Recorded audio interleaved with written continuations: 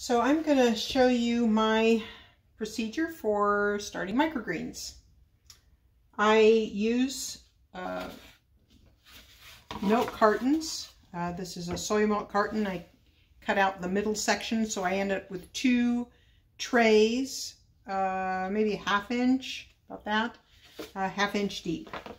So I put just a little bit of soil in the bottom, and I'm using I have some old potting mix. I use this instead of compost or something from the garden because keeping mold and organisms out of it is an issue when growing this way. So I've got a small amount in the bottom, and then I take a paper towel and I fold this over so that it will just be doubled, and maybe just a little bit more than doubled. In the bottom of the tray, it'll go over the soil. Cut the end of it so it just matches the tray. I'm going to throw that in the tray as well. So I've got soil, 1/4 inch of soil maybe, covered by paper towel. Then I sprinkle it to start to moisten it. It'll take a while to get it well moistened.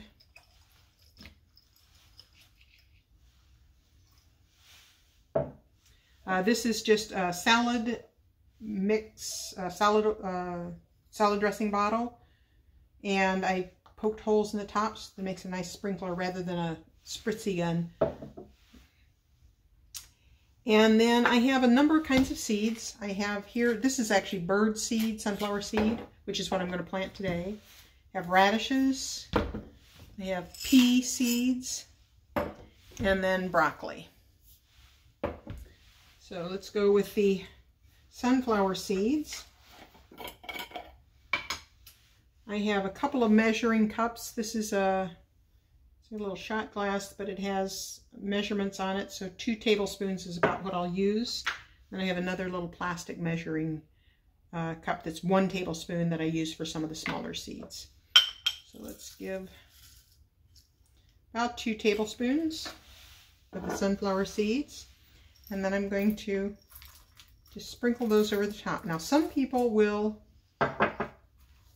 soak the seeds first, and there's some advantage to that, but I find that if I just moisten them this way, it seems to be easier. It's easier to spread them out, a little bit less messy than trying to moisten them first and then spread them out.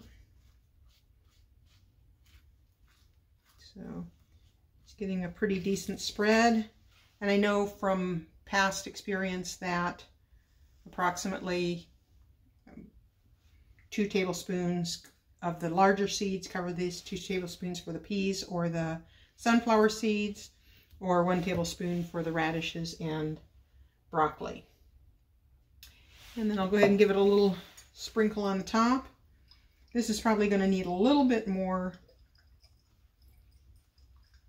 water as we go along, just so to moisten the soil and to moisten the seeds, but I'll keep moistening that. Now I have seeds that I've already started. I have them here. And you see I'm using Jiffy Mix. These are about a ½ pound each. I'm using those to weight down. And I have a tray on the top. And then I have some broccoli starting. Oops, there was a seed on the back of there. Some broccoli just starting to sprout. And underneath that I have some peas. Now what I do is take all of these, there's a little seed on the back there, and once or twice a day I give them some air, because one of the problems I have is mold, and if you give a little air to them a couple times a day, that seems to keep the mold down. So I'm going to restack these, my peas. Take the camera and show you what's going on here with the peas.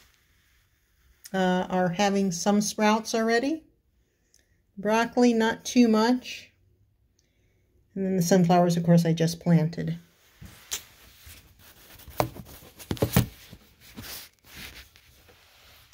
So I'm going to stack these up again. That keeps them covered, keeps the moisture in, and gives a little bit of pressure. Cover them with an empty tray and my little weights. That little bit of pressure keeps the moisture in, keeps the light out, and then as they start to sprout, they'll actually push that up a little bit. And that's when I start to know I need to leave them uncovered. It's between the size of the sprouts and also making sure that I don't have too much mold starting to grow in the tray.